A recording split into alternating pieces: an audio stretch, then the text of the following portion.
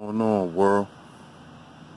DS1 Ross, and I'm back representing CashApp Thanks for tuning in. I just wanted to bring y'all this short video because I just found out, and it's old news, but in case y'all didn't know, there is one of the first owned black hair supply store. It opened up in March of this year. They have 2 locations. They located out in Tennessee, one in Nashville and one in Chattanooga. And the reports also said that upon the first day of opening, they made about $50,000.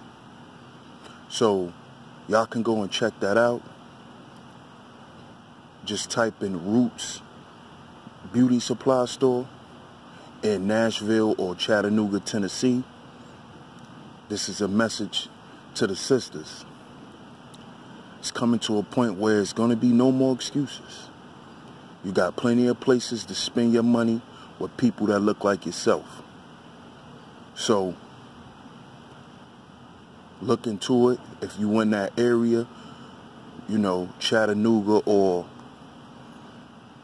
the Nashville area, make sure you go and check out that beauty supply store. And also look them up on the internet, just in case you can purchase offline, just in case you're not in Tennessee. There's no more excuses, ladies. You can shop from your own people.